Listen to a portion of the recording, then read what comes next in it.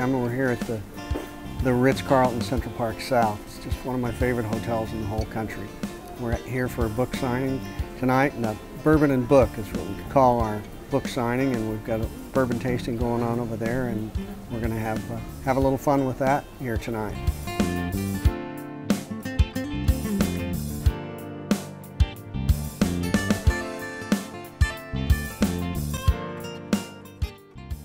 So this is my second novel of a series, what I call the Connection series.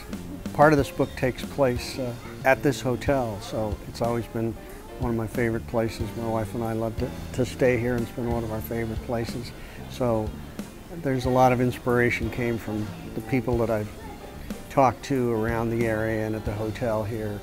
And so it's about some people who are kind of missing a connection in their life, so they're connecting with people that they didn't previously know, and they find that how much that changes their life just by meeting someone and the path that it takes them on. It's the second book of the series. Some of the characters from the first book's called Nowhere Yet.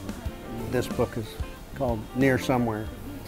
So some of the characters from the first book are in this book, and then there's new characters, and then the next book, all the characters get together. So, and I've already started that. So, hopefully after tonight, the Ritz will let me come back and we'll do another one. But tonight we're working on Near Somewhere and having a glass of bourbon and thanking everybody for coming out.